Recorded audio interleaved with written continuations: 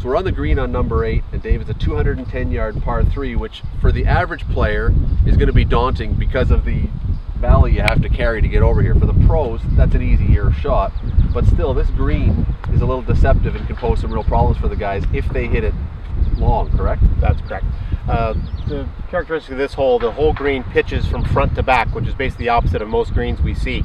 Most of the players will probably be hitting 4 irons into this hole, maybe some hybrids. It'll depend on the wind conditions.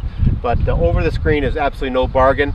We have thick grass. You'll have a downhill chip shot to a green that runs away from you.